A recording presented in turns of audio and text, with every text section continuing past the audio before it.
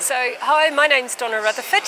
I've been doing genetic genealogy for about 4 years now. I did my first DNA test back in 2015, but I've been doing genealogy for about 30 years. I started when I was really young. And what I found is that by doing a DNA test, I've been able to help confirm my family tree and help break down some of the brick walls I'd found in traditional genealogy. I work in the IT industry. I've worked in IT for a number of years, and I do all my DNA work after hours. I run a small Facebook group where I help a lot of people in the UK who want some one-on-one help or group help as to how to use their DNA matches. And that was the presentation I gave today. I was talking about how to make the most of your autosomal DNA matches. A lot of people, when they first get their DNA test, kind of go, what next? What do I do? Look at it, what do I do next? So today I was talking through all the different features, tools and utilities on all the different DNA sites, so you can start working on your DNA matches to help solve your family tree like I've been able to do.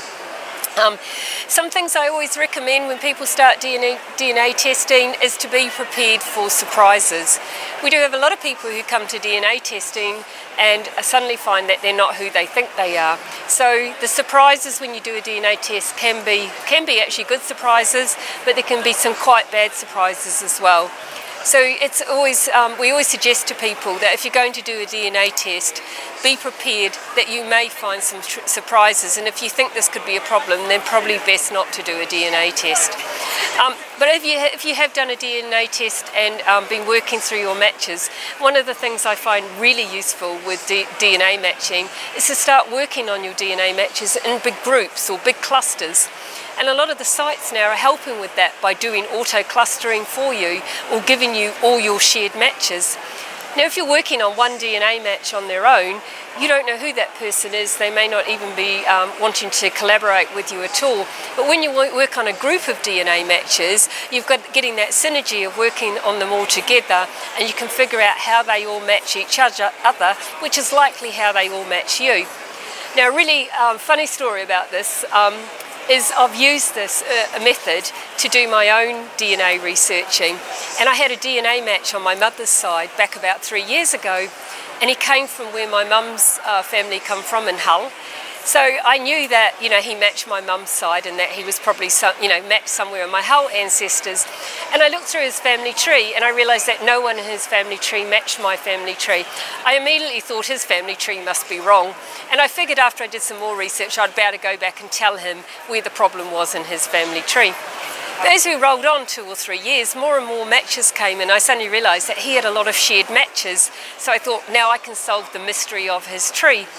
And I realised that all these other matches went back to his common ancestors and not to my common ancestors. So that was really interesting. So I did a lot of research into his family tree and found a family that they all were common ancestors of this big group. And then I had a look in the census data at around the 1871 census, which is when my great-grandfather was born in Hull.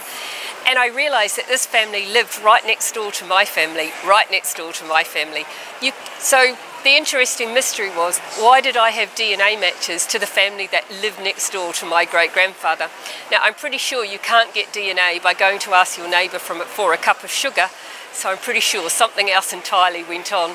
So it was one of the surprises I've found by DNA testing, but actually being able to work on that group of matches all together, I've been able to solve that puzzle and find that I had a big surprise and a big mystery in my own family tree. So my top tip, always work with shared matches, not try and work on one single match alone. And those are the sorts of things I talk about in my talk, making the most of your matches, how to use them, how to get your way around the site, so you can bring all this information together, solve your mysteries, confirm your tree, break down your brick walls.